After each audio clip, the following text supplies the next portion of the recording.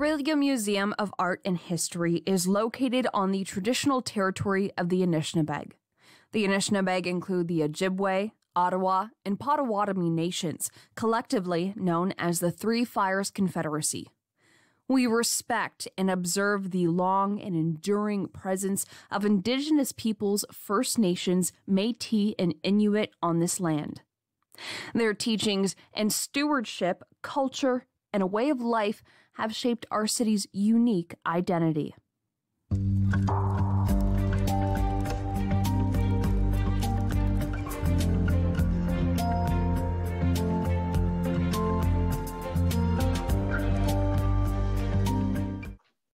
Hey everyone, thank you so much for joining us this evening for our April installment of the History Speakers Series.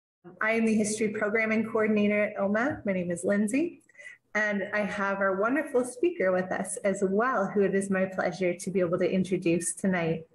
So we have Judy Humphries with us. Judy taught high school English in Brockville, Toronto, and Gravenhurst. And after 8 years raising children at home, Judy accepted the offer to open a library for the Office of the Fire Marshal at the Ontario Fire College. She spent the next 20 years there as a research librarian before retiring in 2012, and thus began what I love that you termed as your volunteer career, which included work at the Gravenhurst Archives, becoming the head of the archives in 2015.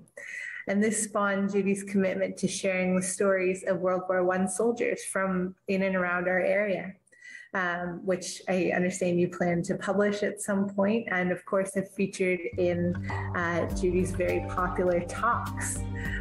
So with that, I'm very pleased to hand it over to Judy Humphries for her talk.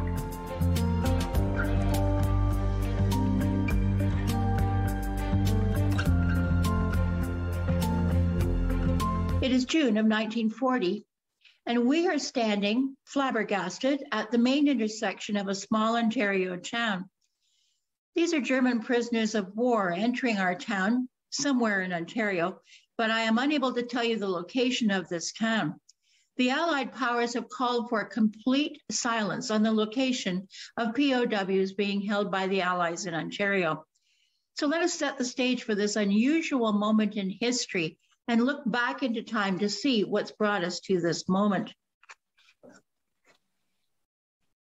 Britain had to declare war on Germany after the Germans had begun to invade one country after another.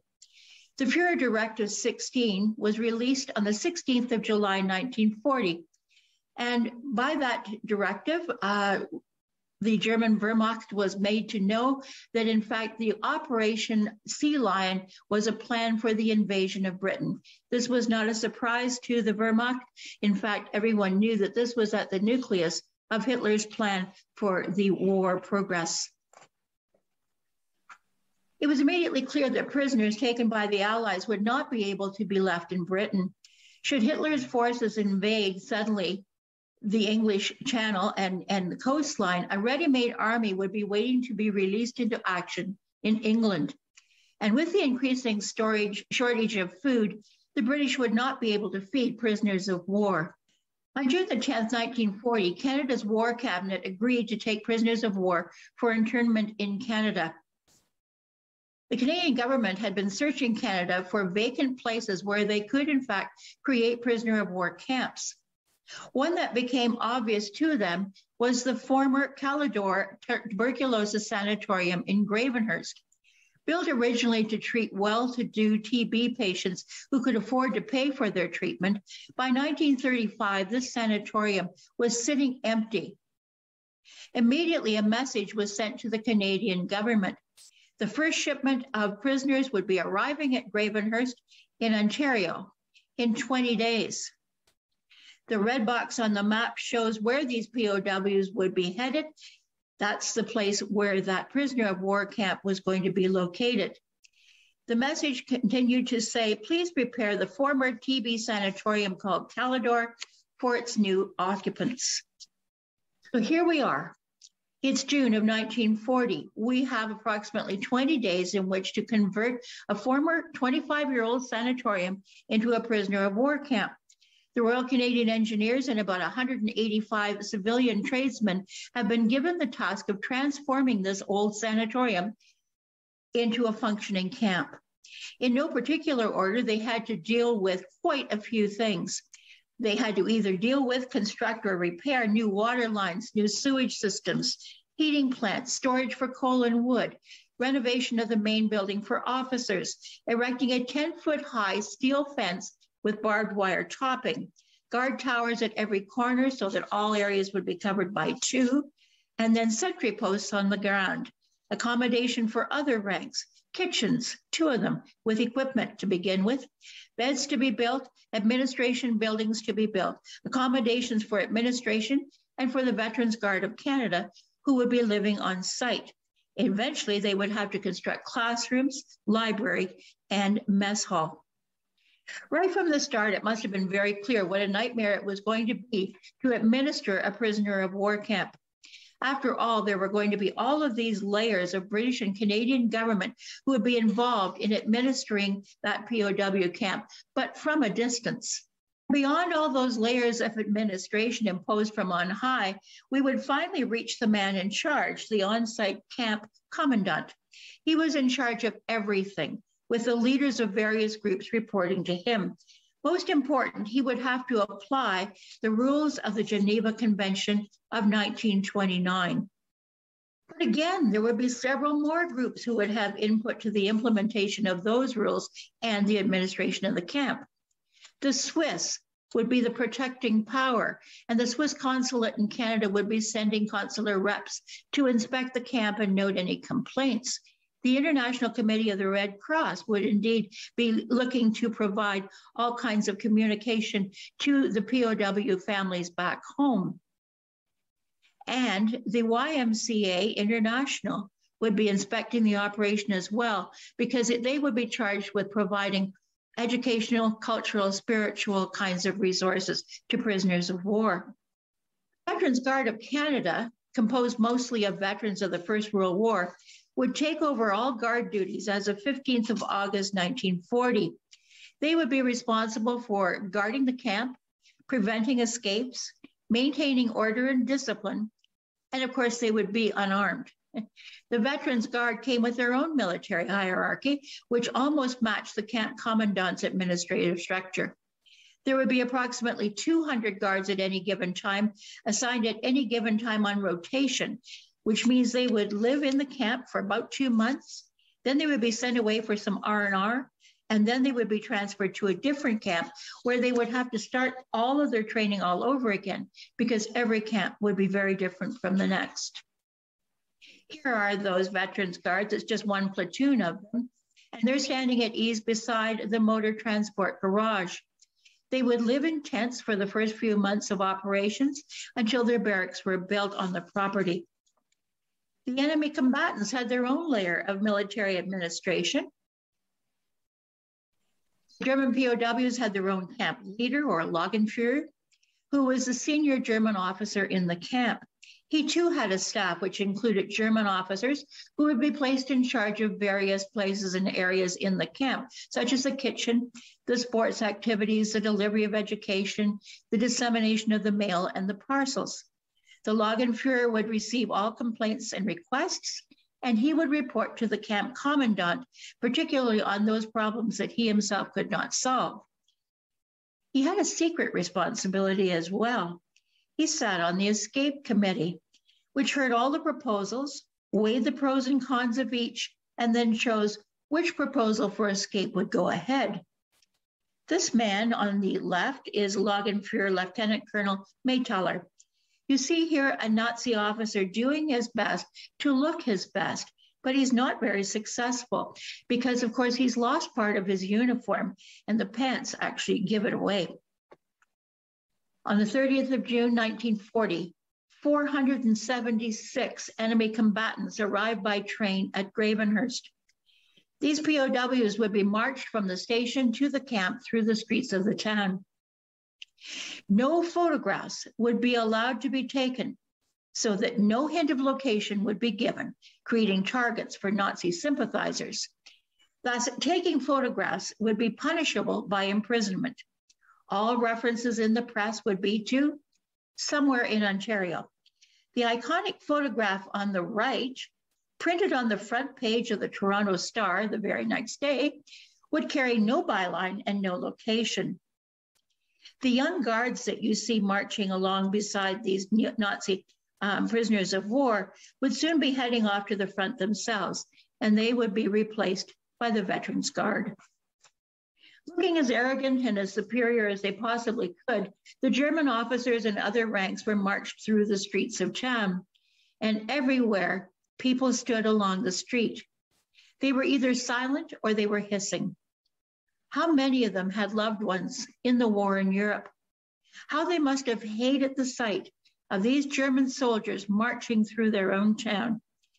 And how many of them would have been frightened for themselves and for their children at the prospect of what might be going to come from having 400 Germans in their midst.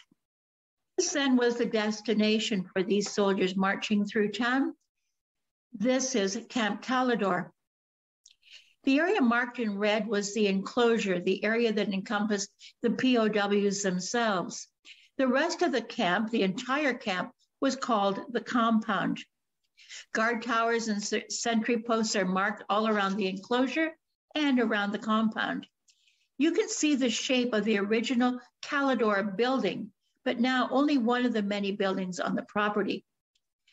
Lawrence Street would be the entrance to the camp, and it would be the way in which the prisoners would reach the camp from the train. The barrier around the swimming area went right to the bottom of the lake. It was made of chain link and was attached to the rocks below. Prisoners would swim in groups of about 30. People from the town and from resorts would be out in canoes and boats and might come too close to the fence. If they did so, they would experience perhaps a warning shot across their bow and a loud voice coming over a speaker saying, "You are too close to the prisoner of war camp." You can see the actual building that was one of the main buildings of the prisoner of war camp in the background. On the 15th of October, 1941, Camp C became a very different place. Instead of being Camp Calidor, it would be called Camp 20, and it would become a Nazi officers' camp. All of the prisoners of war would be high-ranking, mostly committed Nazi officers, with a few other ranks who would serve them. They would be chefs, cooks, cleaners, and tailors. Of course, they also needed a few men who might be needed to do some digging in the future. These other ranks would also work at various tasks around the camp and would be paid for that at an hourly rate of about 20 cents an hour. But officers were the elite of the German military machine. Most were well educated. Most of them came from well-to-do families. And by 1942, most of the new arrivals would actually come from Rommel's Africa Corps. These officers could not be made to work. The POWs also came complete with every skill imaginable. And you can see from the list here how self-sufficient they could be, because they had everything they could possibly need virtually to create a town, but actually to concoct escape plans. They also ate better than their Canadian hosts because they had chefs, and chefs could turn the most meager of supplies and resources into a feast fit for kings. The photograph of these officers would have been taken by Henry Fry, a Gravenhurst photographer who had the contract with the government to photograph POWs in groups of 10, to make postcards of those photographs and then provide them both to the prisoners and to the International Red Cross to be sent to families back home with a sort of an "I'm okay, Mom" message. We have dozens of these photographs in the archives. These are early days and they're all looking a little bit ragtag at the moment. but there would soon become a much more stringent application of the rules around dress. Officers would be expected to be in uniform if one was available to them. And actually, uniforms were provided by the Germans for a while by mail to the camp. For those who were not, in fact, officers or who did not have a uniform, there would be a regulation camp uniform to be worn: blue denim shirt, blue denim jacket, and blue jeans, all with amendments. The amendments looked like this. Material was cut from the center back of the shirt, and a red disc was sewn in. Pant legs were also suitably altered. The photograph that you see on the right shows prisoners skating in an area seemingly outside the bounds of the compound. In fact, they're just below a home. How could this possibly happen? To understand this freedom, we must look to a privilege called parole, but not exactly the same sort of parole as in today's prison system. Parole in a POW officers' camp was based on the age-old concepts of chivalry. An officer is a gentleman. A gentleman's word is his bond. Thus, in a POW camp, an officer could give his word as a gentleman not to try to escape during an activity in one of several ways. He could sign a book promising not to escape. He could promise verbally with a witness, or he could hand in his block of wood, which contained his signature, thereby giving his promise not to try to escape during this particular activity. Once returned, he would either cross out his name, report in verbally, or pick up his block of wood, and then all bets were off. Officers did not require a guard to go with them off the property, but often took an off-duty guard as a guide, since there were areas that were off limits. It took some getting used to for Gravenhurst townspeople to get used to seeing Nazis in uniform in their town. Under Article 17 of the Geneva Convention of 1929, the administration of a POW camp was required to encourage as much as possible intellectual and sporting pursuits among prisoners of war. Thus, a library was opened, which became better stocked every month. Look at that list of books on the left, the envy of any library anywhere outside of a large city. And music, so close to the German soul, was encouraged as well. The POWs formed ever more enthusiastic groups of musicians. There was a chamber music ensemble, there was a jazz band, a dance band, a symphony orchestra. On pleasant Sunday afternoons, senior German officers would sit on the lawn listening to chamber music while drinking tea served by the lower ranks. These musical groups would have been the envy of any place. Besides the intellectual and the musical pursuits, there were other pursuits as well. You may be surprised to learn that by far the most popular pursuit or activity at camp was studying, taking courses that would better their future lives, or at least would keep their minds active. There were schools and libraries in every prisoner of war camp in Canada, but ours in Gravenhurst was by far the most active because these were largely officers used to improving and educating their minds. By July of 1941, 440 of the 476 POWs had enrolled in classes. Courses were taught by experts among their own men, and there were many of those, or they were taken by correspondents from the University of Toronto. A roving U of T prof visited the camp periodically to assist with any questions that they might have. And you can see on the right-hand side some of the courses that they could take and did take. In fact, they took philosophy, philology, various languages, a number of them, including Russian. They studied the theory of music, mathematics, science, agriculture, everything possible for the day when, of course, Germany would be victorious and they would have a career to return to. Life in camp required a delicate balance to be struck.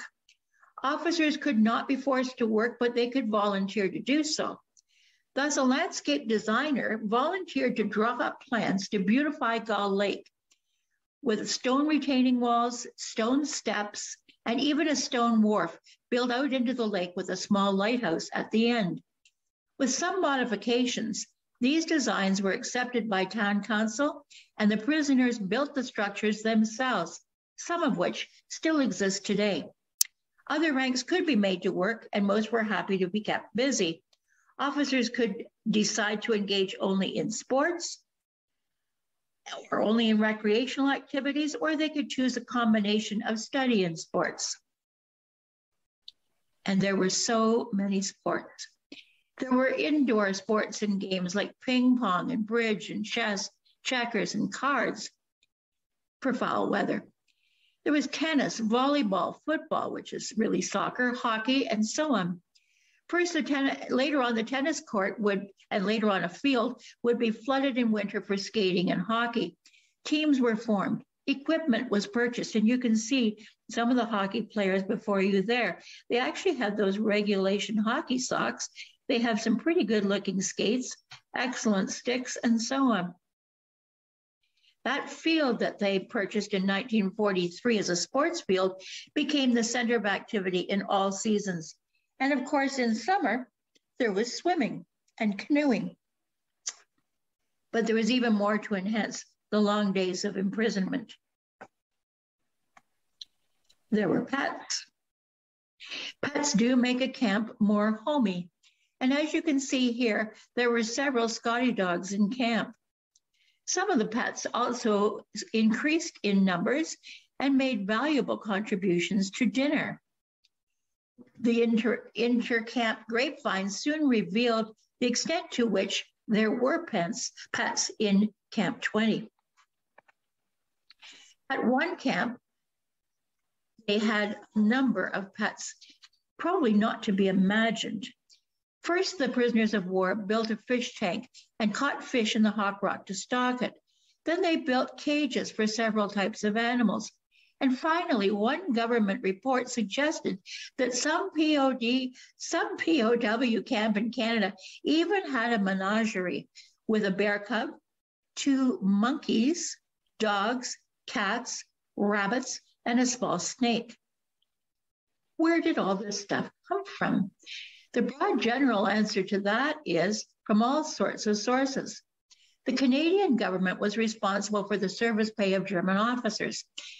And so they were to be paid an equivalent rate from the detaining country or the lower rate in Germany, whichever was the lowest.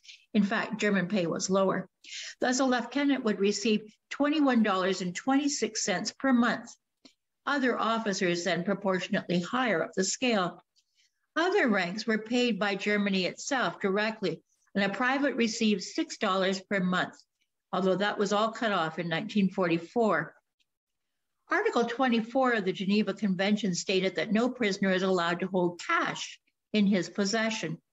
So all earnings were deposited into one account. Credits were issued to use at the canteen or from suppliers, and about $1,000 was withheld by the administration of the camp to cover any willful damage that would be done by the POWs. POWs could also receive gifts from family, gifts from sympathetic Americans, but money was also deposited in the central account for any money that came in. Most items, though, really came from the War Prisoners Relief Fund of the YMCA. Now, keep in mind that we're talking about an officer's camp here, but let's go and take a look at what a regular POW in a regular POW camp might be able to do. In most regular camps, this is what a $21.60 monthly salary would allow you to buy, or in the case of the other ranks, $6 a month. You could get fruit and veg, a few of them seasonable. You could get clothing. I guess that would really amount more to like socks and underwear and pajamas. Writing and reading materials, some soft drinks, some cigarettes, some toiletries. They could even buy some beer by 1942. Certain items were rationed or restricted depending upon shortages. By 1943, the weekly allotment in a regular POW camp would be very little, a chocolate bar, a few soft drinks, 1 quart of beer. The annual allotment for prisoners of war in a regular camp, 1 pair of slippers for every 3 prisoners. Interesting to try to figure that one out. No woodworking tools, no skin lotions, no hair tonic. What was the reality in Camp 20, an officer's camp? The camp commandant could veto any item listed, but generally the Lagerführer would sign the request, and then the camp commandant would countersign it, and then it would go off to administration to be ordered through HQ. If problems had sprung up in any way in relations between the POWs and their guards, a little leeway in ordering could sometimes smooth things over. An extra bar of soap, a new shirt, a little more beer, all went a long way to preserving camp peace. In 1940, the request started out pretty simply. There were some playing cards that they wanted, some Bibles, some more German books. From there, it was just a small leap to a gramophone and some records. But then they would also like a piano and some sheet music. By 1941, they would like to have some hockey skates, sticks, pucks, volleyballs, ping pong tables, footballs, boxing gloves, more musical instruments. By 1942, they had movies every week, German movies once a month, and costumes, makeup, lighting, and curtains to stage theatrical performances for each other. By July of 1943, POW officers had discovered the Simpsons and Eaton's catalogs, and the splurge was on. Look at what they ordered.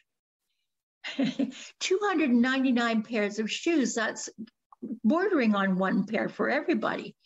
They ordered fruit. They ordered razor blades. They ordered lots of tobacco, cases of soft drinks, on and on.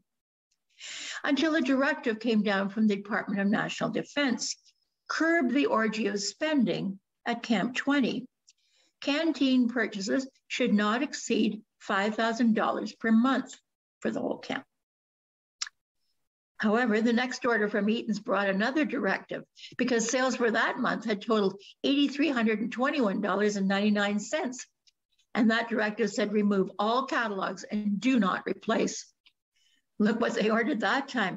Look what they were spending for laundry, because they were actually sending some of their laundry out because the people in the lower ranks in the camp just didn't get that start quite right in the shirt.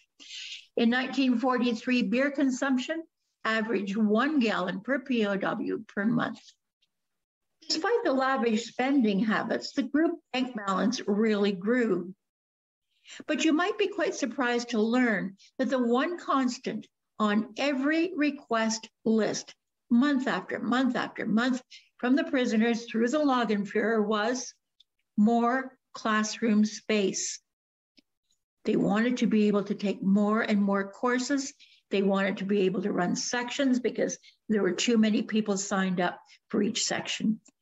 When it was determined that the open balconies could be closed in and the basement space could be converted with partitions and tables and chairs, the German officers built all of that themselves, and they paid for the building materials themselves.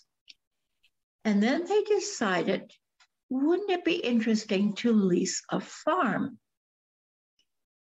This was truly the pièce de résistance, I think, a farm. Following a fire that had destroyed an old farmhouse on acreage nearby, the government and the POWs were able to lease land to start a farm. POWs gave their word, parole, in return for the right to walk to the farm, where they built a log house, a small barn with stables, a piggery, and a large hen house. They would eventually have 3 horses, 28 pigs, 400 hens, and some sheep. They studied the local climate and the soil conditions and began an enormous garden. The man that you see on the left is standing there with Caesar and Hannibal, the 2 horses, and the dog Blackie. This is Lieutenant Colonel Westerfeld, and he was obviously not afraid of work. If you look at the picture at the bottom right, you see that he is plowing in the very old manner of plowing with his horses.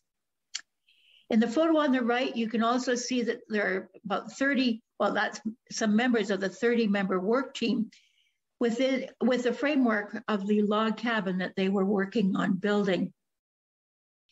And that's the massive garden. The meat and vegetables produced on the farm supplemented the food rations for the POWs.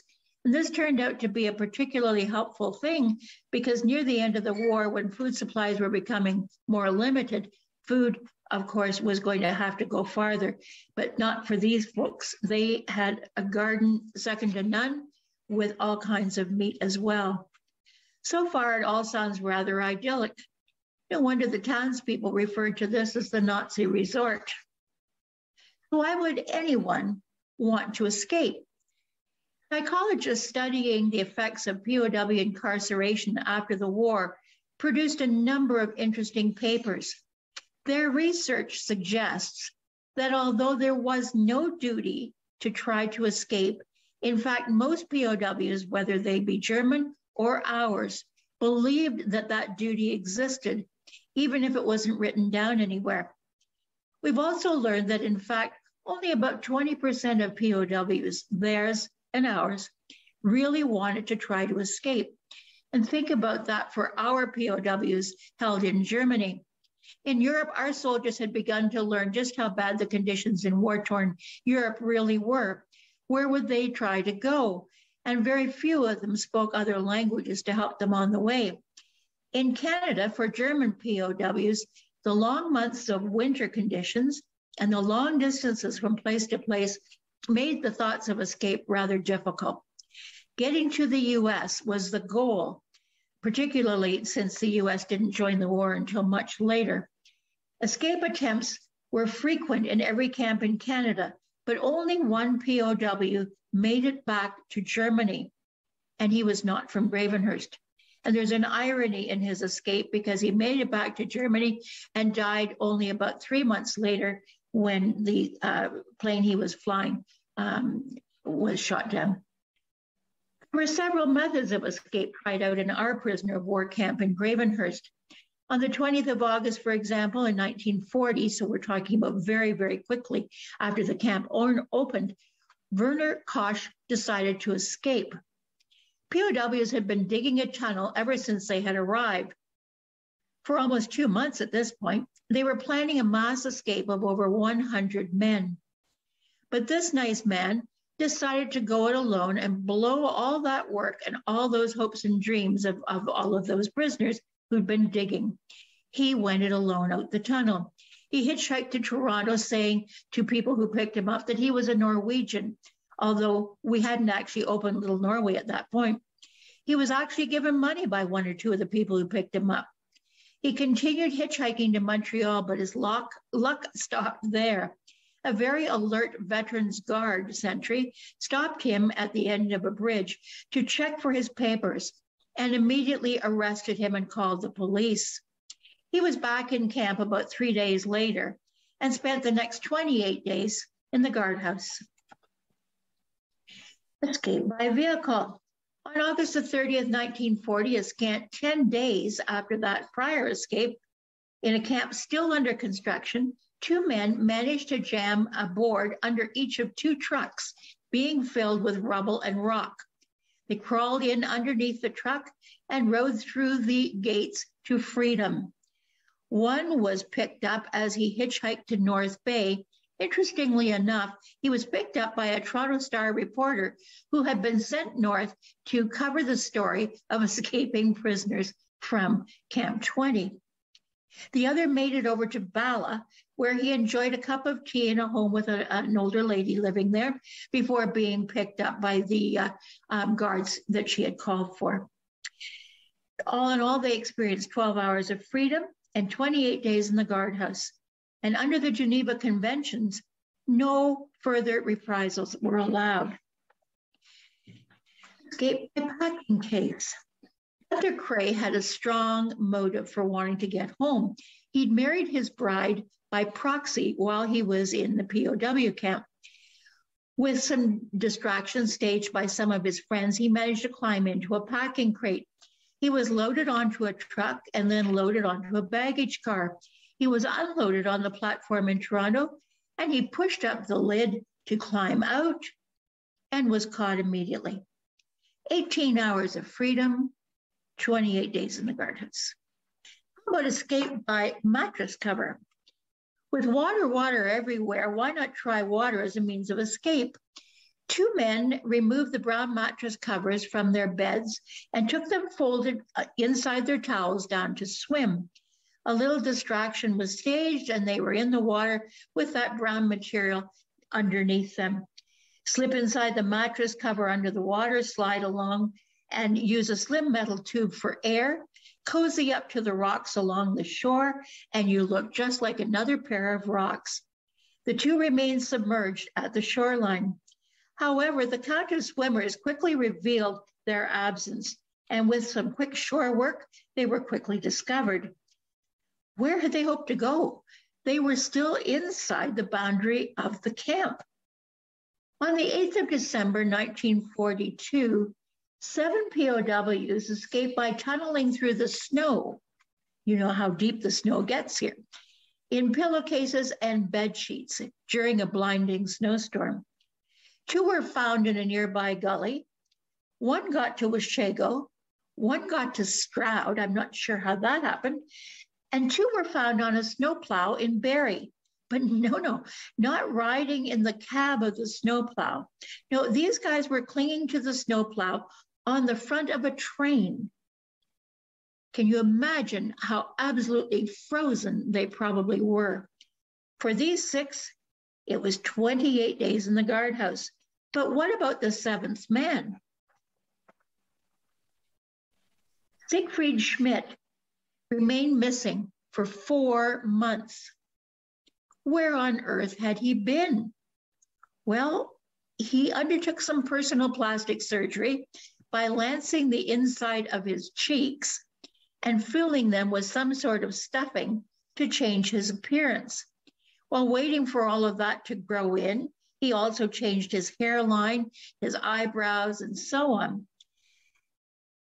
And where had he done all of this? Why, in the attic and crawl spaces of one section of the officers' quarters.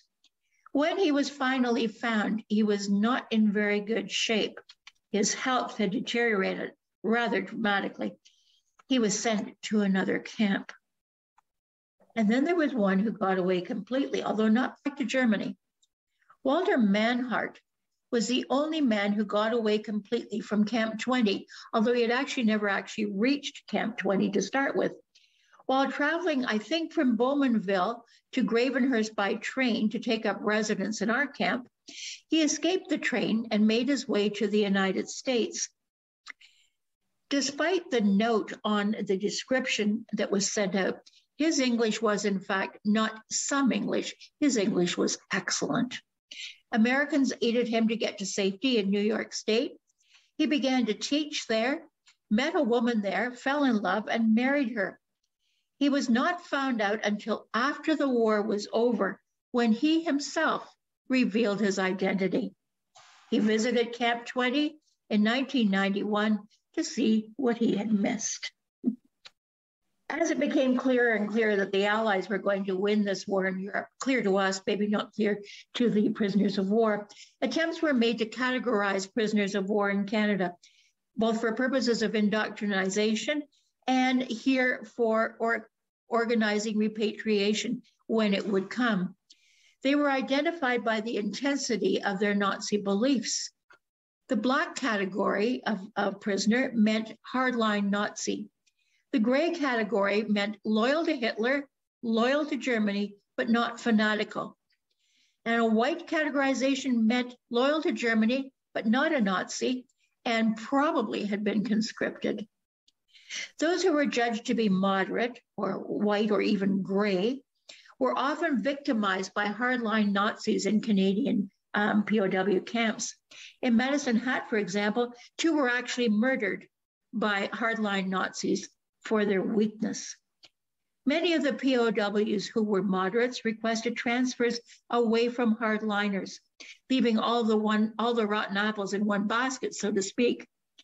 Hardline Nazis began to be moved to one central location, and that was Camp 20, where they could not prey on moderates any longer. Camp 20 became a black camp, or hardline Nazi camp, and things became much, much more difficult in that camp for everyone. As the war in Europe came to an end in April and May of 1945, it became clear that a mass repatriation of soldiers, prisoners of war, and refugees would have to take place across Europe and North America. Logistics would be a nightmare, especially in countries that had been reduced to rubble. In Canada, who should go first? First, Allied soldiers would come home and be transported across the country or to the Pacific theater of war if they had not spent enough time in war so far. Refugees would be repatriated to their new homes. Internees would be released and transported to their previous locations. And German POWs would be last. And when they left, they would not be going home. Meantime, more and more hardliners were being sent to Gravenhurst. More moderate German POWs from Canada would be sent to England, not to Germany, to help with the massive reconstruction work and with farm work in England. The English people were starving, as were the Dutch, and all over Europe, harvesting food and cleaning up rubble were priorities. 6,000 POWs asked to stay in Canada, but permission was denied. They had to go home and eventually get back to Germany and reapply to come to live in Canada from Germany. Finally, even the hardliners were shipped out from Gravenhurst to England. Camp 20 finally closed its gates on the 29th of June, 1946, 6 years, less a day from the day that it had opened. In the end, what was the legacy of Camp 20? Well, first of all, the government would sell off the property that it had purchased and all the equipment that had been purchased. The farm had been leased, so that reverted to its original owners. The camp property first became a hotel owned by the British Leyland Corporation, but it failed in 1 year. And then the most wonderful irony of all, 3 Toronto businessmen bought the Calidore property. They did $100,000 worth of renovations. They produced one of the most popular resorts in Muskoka, and there was a ready-made clientele. For this would be a Jewish vacationers resort. I love this. For all those people who had been barred from other Muskoka resorts because of their race.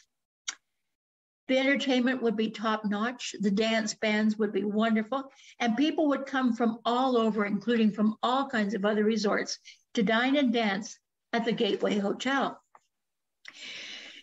Connections of those 3 Toronto businessmen to the entertainment scene in Toronto brought in great entertainers and great orchestras. Mo Kaufman, Dave Broadfoot, and many others moved up the entertainment ladder by playing here. The scene on the lawn that you see there of a volleyball game played by hotel guests has striking similarities, irony of irony, to photos of POWs in that very same spot playing tennis. And at the Gateway Hotel, everyone was welcome, not just Jewish vacationers. Archie Moore came and trained there, the center of attention in the town for 2 weeks as he was training for a heavyweight fight. Irony of irony, former Nazi prisoners brought their families to Camp 20, now the Gateway, to see where they had been.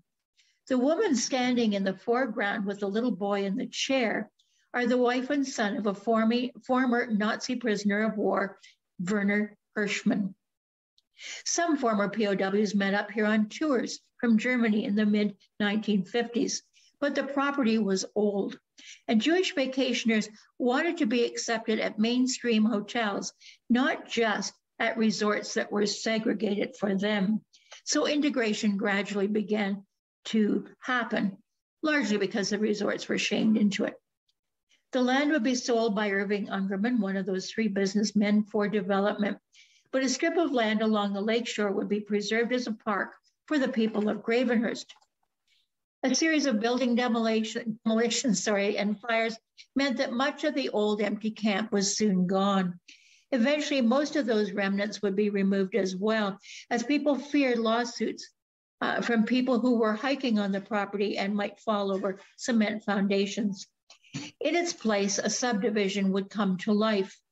And now, today, kids swim from May 24th to Thanksgiving at the rocks, and people stop to enjoy the views of Lake Muskoka, or picnic on the grounds of the old prisoner of war camp. This rocky outcrop was once part of the camp. Once a Union Jack fluttered from a flagpole right there. And if you can see the two steamships in the distance, at the time of the prisoner of war camp, each time a steamship cruised by, the pianist on board would give the signal. All of the passengers would rise to their feet and in voices that would carry a long, long distance, begin to sing Rule Britannia, There Will Always Be an England, or God Save the Queen. Prisoners of war, when questioned about this, maintained that they never heard them. Lawrence Street is labeled on the right of that photograph. That was the outside limit of the camp, more or less, of the compound, and it was the street down which prisoners of war were marched. Access to the present-day parkland can be found at the foot of Lawrence Street, right at the water. A new generation of visitors stops at the interpretive panel these days at the entrance to the trail of the POW camp. The man in the photo is the son of a former POW at Camp 20. After a year of correspondence with him, he and his daughter came to meet us and to see the place where his father had spent almost 6 years of his life.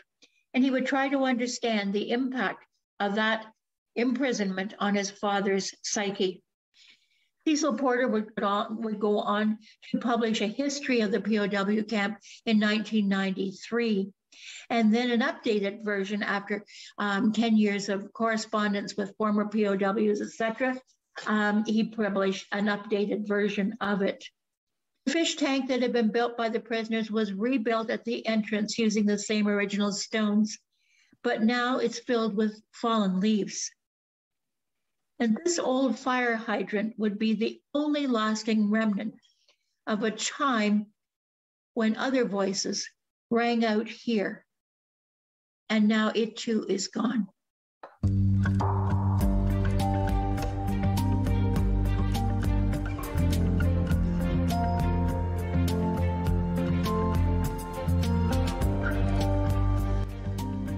Judy, thank you so much. That was a fascinating discussion. Absolutely incredible to learn that something like that was so close to our own. So yeah, as Judy said, if you have any questions at all, please post them in the Q&A. I did notice we have one already there. Doug tells an interesting story about learning about the camp from his grandmother. And he says one of her stories that she often mentioned was that there was choral singing that occurred at the camp. And the word was that the singing was used to be as a cover for noises created by... He wonders if there's any corroboration of this in the records. I've not read anything specifically to that end, but I wouldn't be surprised at all. There wasn't a lot of digging. Gravenhurst is built on two things, on sand in some places and on rock in others. And the camp was built largely on rock. Digging was not a fun occupation because even if you got a start in sand, you were likely to run up against rock before you ever got underneath the fence. There wasn't a lot of digging. So as you saw the different methods that were used to escape, I think people had some frustrations with their digging. But yes, the singing actually was also reviewed by a few people who said it was absolutely phenomenal. You know, the sound of it was beautiful. That's great. Thank you to Doug and Vicki for that. Deanne asks, there must have been resentment toward the officers from the townspeople. Do you know of any attempts to cause trouble with officers due to this? And what was the general relationship between communities and the camps? It's interesting because I think when it started out, you heard me say how resentful they must have been and standing along the side of the street, hissing at them coming down the street. And imagine what it felt like when they hit the town the first time. People who were related to the people who'd worked on the camp, transforming it from a sanatorium to a camp, knew they were coming. But there were all those other people who maybe hadn't had a conversation with anyone and suddenly found themselves on the main street watching a whole group of Nazi soldiers walking by them, many of them in tatters of uniform. It would have been shocking and disheartening and saddening and scary as heck. I think it went from there to being better than that.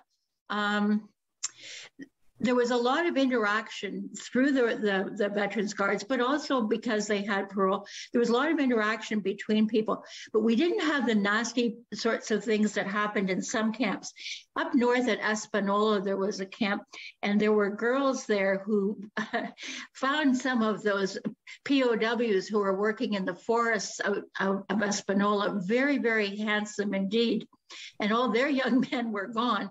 And so there were little relationships that sprang up and so on. We didn't have much of that here. There was a little bit of it, but very, very little. They just didn't get an opportunity. And on top of that, these were officers. Most of them were too smart to sort of get involved or try to get involved with girls.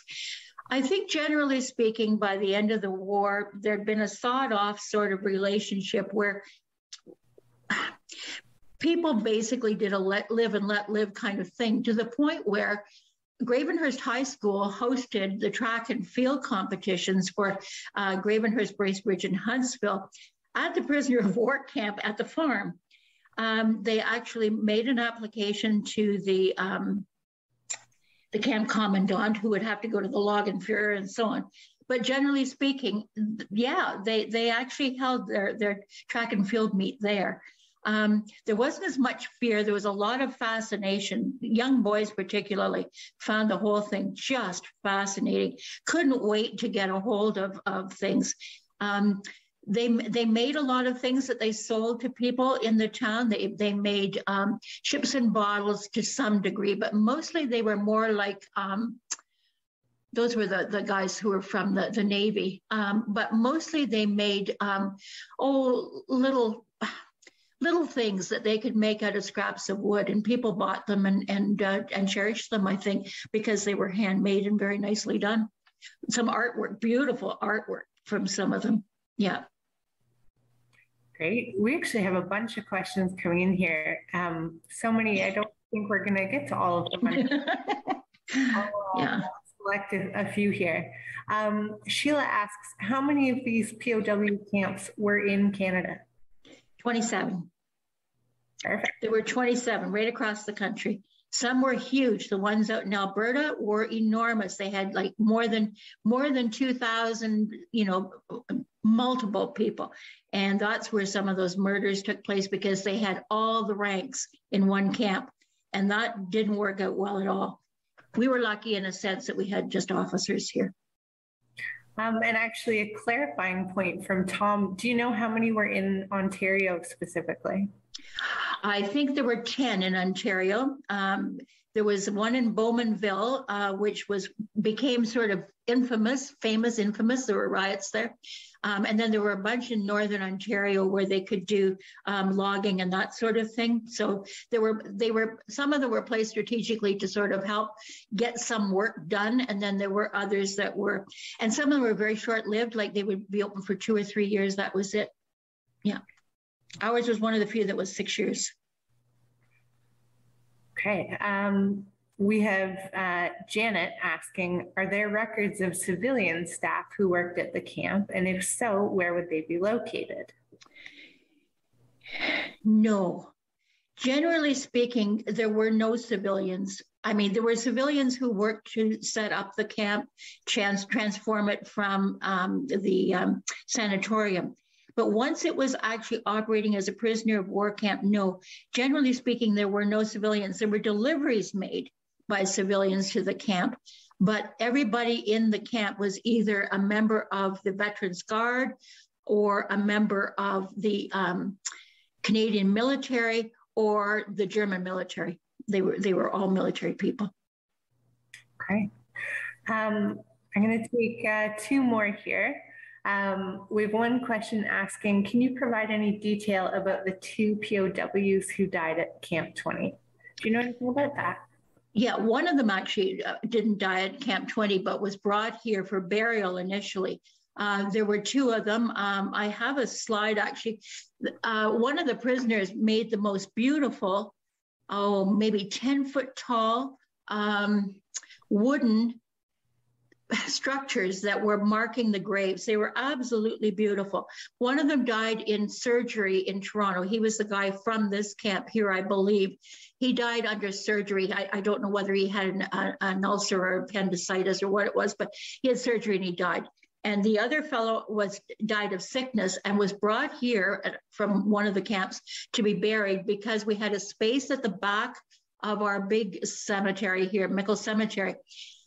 About 1970, all prisoners of war who had died in Canada, who were Germans, were taken to Kitchener, and they were all buried in one graveyard in Kitchener, in one area of that graveyard. So they're all buried there now. And those 2 big wooden monuments were moved to Kitchener as well. Okay, that actually answers William's question as well, I believe. So that's great. And the last question from Caitlin, the remains of the camp, were they bulldozed into the water? No. The remains of the camp, by and large, well, not that I know of. I mean, they could have been, I suppose, but there were weird kinds of remains, if you like. There were a bunch of fires out there. Once the camp was closed and the hotel had closed and everything else had closed there, you had these big empty buildings. And of course sometimes you had people who came along and tried to sort of sleep there, and they were wandering around. And so there were fires set that way. Kids set fires there and so on. So the rubble and whatnot would be taken, and whatever was done with rubble in those days would be done with the rubble. I don't imagine that they plowed it in. I think it would have been difficult to do that from where the buildings were by, connection to the edge of the lake. I can certainly try to find that out, but I don't think so. I think it was just all hauled away, gradually over time. Fascinating. On top of the questions, Judy, we had a number of comments thanking you for your time and your expertise this evening.